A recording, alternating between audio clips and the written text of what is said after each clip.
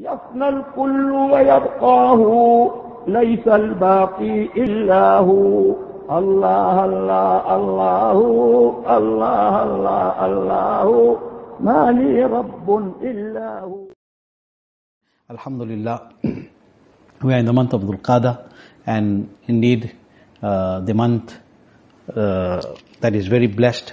Every month has a special blessing in it, and special mercy of Allah subhanahu wa ta'ala descends in these months. And Alhamdulillah, these months for us are even more blessed, because in them many of the awliya Allah have journeyed into the hereafter to meet with their Creator Allah subhanahu wa ta'ala.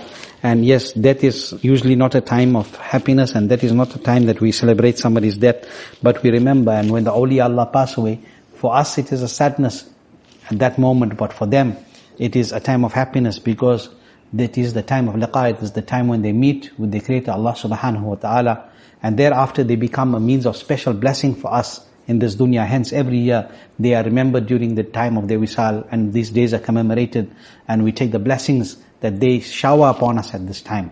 And the pious servants of Allah subhanahu wa ta'ala, the awliya Allah, they are very blessed, and they are the very mubarak servants of Allah, whom Allah says in the Holy Quran about, Ala inna awliya Allahi la khawfun alayhim wa lahum yahzanun. That beware, let it be known that the beloveds of Allah, the friends of Allah, are those who have no fear, nor do they have any grief. They have no fear, nor do they have any grief. What does it mean? It means they have no fear for anything and anyone but Allah. Look at us today, how afraid people are, how afraid we are of this coronavirus, how afraid we are of this pandemic, how afraid we are that we will get sick and something will happen or we'll die, how afraid we are that our families and our friends will become ill. It's a reality, we have to accept it, it's human nature. But the awliya Allah, they don't fear this.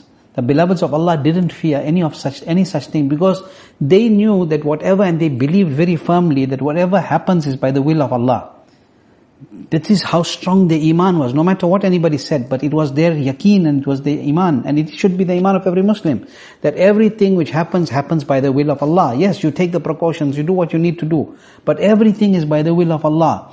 And the awliya Allah have this yaqeen, and they have true fear in the court of Allah subhanahu wa ta'ala. Hence, they do not fear any in the creation. They do not fear anything in the creation, because their fear is for Allah subhanahu wa ta'ala. They have true fear for Allah subhanahu wa ta'ala. That is why they do not fear things in the dunya. They do not fear the creatures of the world. You hear so many waqi'at of the awliya Allah walking into jungles and wilderness without anybody with them, without any weapons in their hand. You see the mashayikh and the great ulama traveling the world, spreading the deen of Allah. Today you look at the leaders of the world. Look at the presidents and the prime minister of the world. Because they are so well known, and because they have position, they have to have so many bodyguards, such huge entourage of bodyguards. But you look at the great mashayikh. I'll give you an example. Take Huzur Sayyidi Sarkar Taj Sharia radiallahu anhu, Murshid Kareem, whose Urse Sarapa Quds is in the next few days. May Allah shower Hazrat's blessings upon us abundantly. And you take Huzur Sayyidi Muhaddith Kabir, whose beloved father Huzur Sayyid Sadr Sharia radiallahu anhu was marked last night in Gausi Sharif. Subhanallah. Look at the pious servants of Allah. Huzur Taj Sharia radiallahu anhu was how famous? Hazrat in the eyes of the world, and is, subhanallah, in the eyes of Allah, in the sight of Allah is Rasul sallallahu alaihi wasallam, and hence in the hearts of the people. The world knows who Taj Sharia is, but Huzur Taj Sharia radiallahu anhu spent his entire life making rad of bad mazhabs. His entire life he spoke against the enemy of Allah and His Rasul sallallahu alaihi wasallam, without any fear for anybody. But have you ever heard that Huzur Taj Sharia had an entourage of bodyguards? Have you ever heard that he took an army with him, who went of bodyguards to protect him? No. Look at Huzur Muhaddith Kabir. Huzur Muhaddith Kabir speaks openly against bad mazhabs. He speaks openly against the munafiqeen. How many people are the enemies? But you do not find them going with bodyguards anywhere. What is the reason for that? Why? Because they follow, and they are the true pious servants of Allah. They are the true pious servants of Allah. They are the beloveds about whom Allah is saying, La khawfun alayhim. That in this dunya too they won't have khawf, and in the akhirat too they will be free from khawf. In other words, Allah's rahmatu will be upon them. At that time they will not have to fear the azab of the akhirat. They will not have to fear the fire of hell, because Allah subhanahu wa ta'ala has sent His mercy upon them. These Budurgan-e-Din, without any fear you see them going. Without any fear you see them traveling the world from corner to corner. What is this? This is because of khawf-e khuda. Because they fear Allah subhanahu wa ta'ala. And that is why the Quran is saying, La khawfun alayhim wa lahum yahzanun. And they do not grieve. In other words, they do not grieve for the dunya. They do not grieve for the dunya. The grief that they have is for Allah. The sadness that they have is because of the love that they have for Rasulullah Pak sallallahu alaihi wasallam. That they are yearning for Allah's closeness, and they are yearning for the love of Rasulullah sallallahu alaihi wasallam. This is their grief. This is the gham that they have. But not a gham for the dunya. This is the thing with the beloveds and these beloved friends of Allah subhanahu wa ta'ala. And this is why we have to keep a very strong bond and a very strong connection to them. If we keep our bond and our connection mazboot with them, then insha'Allah al-azim, in this dunya too we will be kamyab, and in the akhirat too we will be kamyab, insha'Allah al-azim. And let me tell you something. You know why the awliya Allah, when they go anywhere, they don't need an entourage, they don't need this security guards to protect them. Do you know why? Because it is because of them that Allah protects the others. Where they go, Allah protects the others because of them. So in reality, they don't need the security. They are the security by the command of Allah subhanahu wa ta'ala. They are our security. They are our guarantees.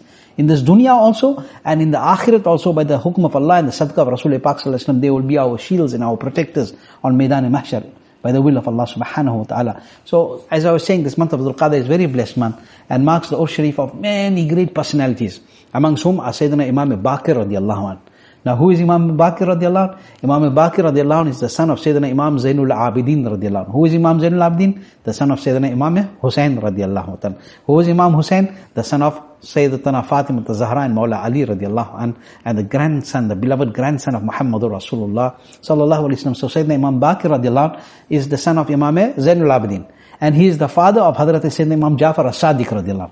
Who? He is the father of Imam Jafar Sadiq radiallahu anh. So his Urs Sarafa Quds is also in this month. Also Hadrat Sayyid Shah Bhikhari radiallahu anh is one of the great mashayikh of our Qadri silsila. His Urs is in this month. Hadrat Sayyidina Shah Fazlullah Kalpi radiallahu anh, also a very great shaykh of our silsila, Qadri silsila, also in this month. One of the great mashayikh of the silsila Chisht, Hadrat Khaja Banda Nawaz Gaisu Daraz radiallahu anh. He is also Urs in this month. He was the murid and the devoted ashik and drowned in the love of Hadrat Sayyidina Khaja Nasiruddin Chiragh Delvi radiallahu ta'ala. His waqiyas are mashhur. Also marks the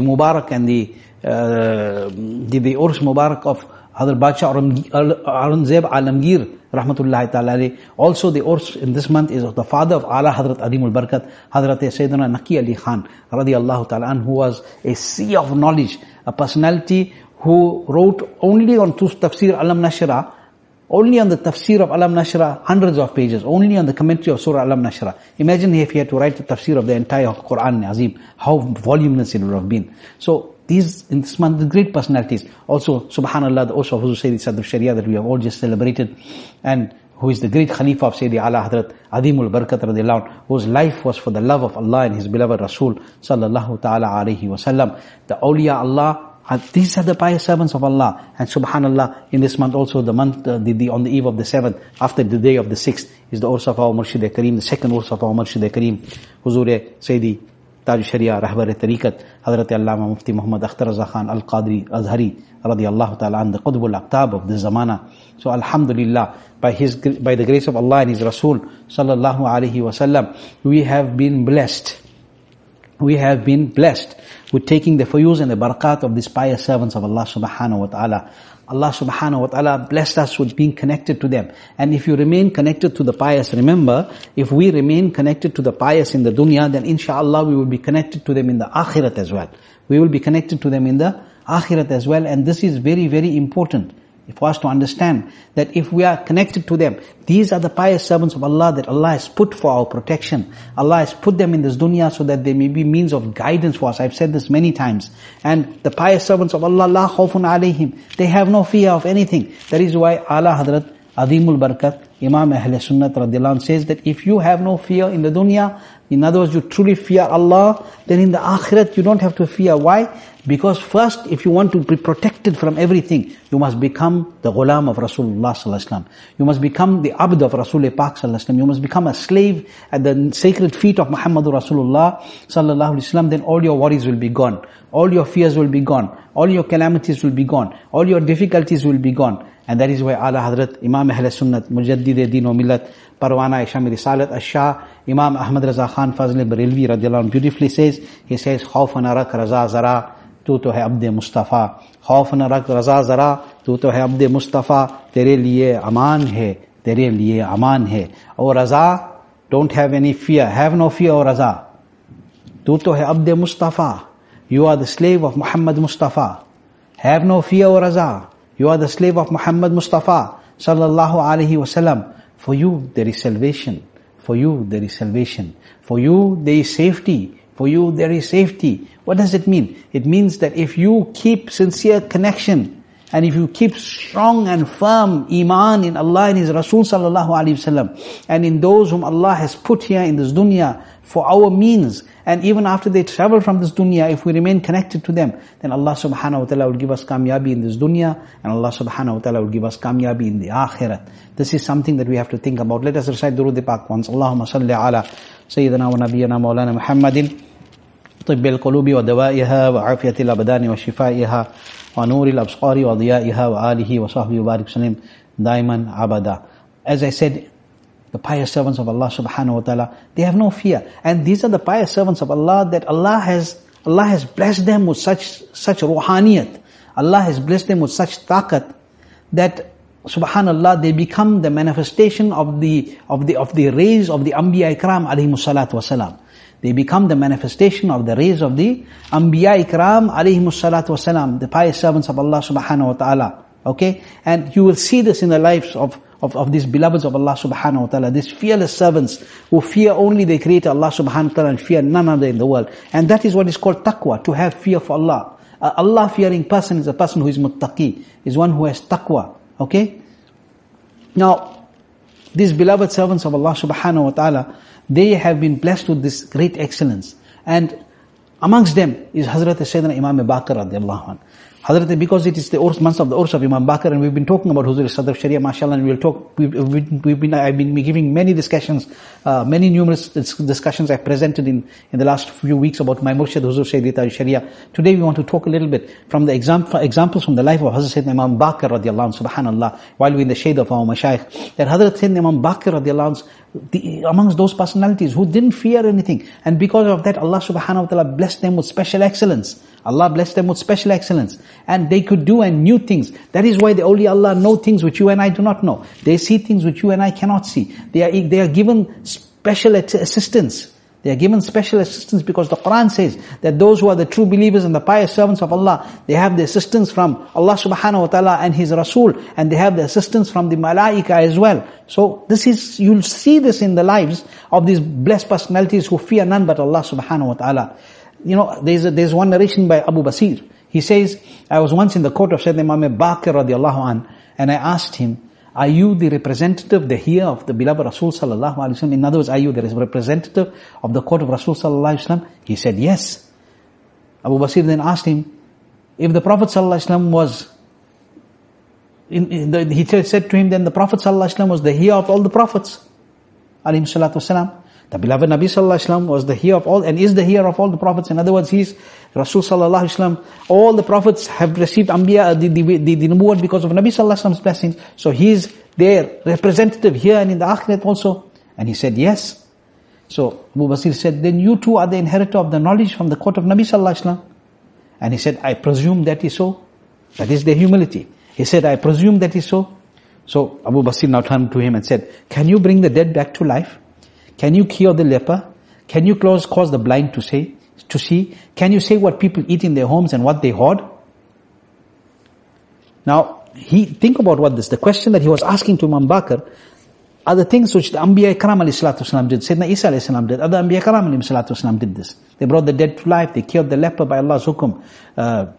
They said to people what they hoarded in their homes. So this is the knowledge of the unseen. This is ghaib. So he asked Hazrat Imam Baqir, do you know this? And he said, yes, we too can do this with the command of Allah. By the grace of Allah, we too can do this. We are able to do this. Subhanallah. So they become the manifestation of the rays of the Jalwa of the Anbiya Ikram descends upon the awliya, the beloved servants of Allah. And he said to him, yes, we can do this. He said to Abu Basir, we can do this. Then he said to Abu Basir, come close to me. Come close to me. Okay? So this personality, okay, he was blind. The person who was asking these questions to Imam Baqir radiallahu anh was blind. He was blind. So Imam Baqir radiallahu anh, when he came near, Imam Baqir placed his hand over his face. And when he placed his hand over his face, you know what he says? He says, I began to see the sky. I began to see the earth. I began to see the mountains. SubhanAllah, a person was blind for so long. He then said that Imam Baqir radiallahu anh looked at me and he said, do you wish to remain seeing and for your actions to be judged likewise by Allah? Or do you wish to remain blind and attain Jannah in exchange for your blindness, as a reward for your blindness? He says, I said to Imam Baqir radiallahu anh, I want Jannah. I want Jannah. He says, Imam Baqir radiallahu anh then ran his hand over my eyes and once more I could not see again. So this is the taqat in the hands of Imam Baqir radiallahu anh. This is the power in the hand of Imam Baqir radiallahu anh. Doesn't it make you think, if this is the strength in the hand of Imam Baqir radiallahu anh, then what is the taqat in the hand of Imam Zainul Abidin radiallahu anh? What is the taqat in the hand of Sayyidina Imam Hussain radiallahu anh? What is the taqat in the hand of Mawla Ali radiallahu anh? And then what is the taqat in the Mubarak hand of the most powerful of all hands in the universe, the Mubarak hand of Muhammadur Rasulullah sallallahu ta'ala alayhi wasallam. These are the pious and the beloveds. This is why they are Allah fearing. Because Allah has blessed them with this level of taqwa and fear that they do not fear anything else. They only fear their Rabb. And they've taught us important lessons. And I'm going to end today's discussion. It's a very brief discussion today. I'm going to end today's discussion for this Jummah with some very, very wise words of Sayyidina Imam Baqir radiallahu anh in brief to you. He said, no ibadat is greater than the protection of one's stomach from haram and one's private ordinance from doing haram. In other words, he said, what was he telling us? That before you stand in the court of Allah subhanahu wa ta'ala, protect your stomach from haram. Protect your private parts from doing zina and from haram things. Because then when you stand in the court of Allah, you can stand content knowing that I'm standing purified in the court of Allah subhanahu wa ta'ala, protected from all these other sins. What did he say? He further said, you should think of the world as a point where you get off and then pass. In other words, a transit point. He said you should think of the world as a transit point. Or you should think of it as the kind of wealth that you dreamt of. And when you woke up, you had nothing. Not that something we dream about. We dream about keeping and not giving. He is saying, think of this world as a transit point and think of your wealth as that which you dreamt of and when you woke up, you didn't have. Why is he telling us this? He's telling us this so you understand that don't attach yourself to the dunya. Don't attach your heart to the world. And then he goes further and he says, when the heart is filled only with the deen of Allah, then it removes all except the love of Allah. Subhanallah. When the heart is filled only with the deen of Allah, with the love of Allah's deen, then it removes all except the love for Allah subhanahu wa ta'ala. He said, those with iman are not comfortable with the world. Those with iman are not comfortable with the world, as they know that it will soon come to an end. And they are not uninformed of the hereafter due to the fear of the akhirat. Why? Because of the fear of Allah. And he said, and I'm ending with this one statement of Sayyidina Imam Baqir radiallahu anh for today. He said, poverty and thoughts of it pass in the heart of a mu'min. But when he reaches the level of tawakkul, having complete trust in Allah, then he immediately gains satisfaction. May Allah give us tawakkul, trust in Allah. May Allah allow us to trust Him. May Allah give us the tawfiq that we trust Him sincerely. So much so that we know that nothing happens without the will of Allah. May Allah bless us with iman, keep us in this world with iman, and may Allah let us leave this world with iman. We make dua for all those who are ill in Ahlul Sunnah. Allah grant them shifa. Those who have passed away in Ahlul Sunnah, Allah exalt them in Jannatul Naeem. Do not forget, Urs of Huzur Sayyidi Taj Sharia radiallahu anh, 28th of June, Sunday, will be live from Bareilly Sharif, online. Because of the coronavirus, obviously the programs cannot be held in a physical manner, and there will be program inshallah in the Mazar of Ala Hadrat by the few members of the family, etc. But they will relay the program live from Bareilly Sharif, Urse Taj Sharia, 28 June, Sunday, live from Bareilly Sharif. There are many messages will be going around about what the time and the links, etc. for this. Please follow it, and inshallah lazim, be part of that mahfil that is taking place from Bareilly Sharif, inshallah lazim. May Allah subhanahu wa ta'ala bless us all, and may Allah subhanahu wa ta'ala keep us firm on mazhab Ahl Sunnat, maslaki ala hadrat.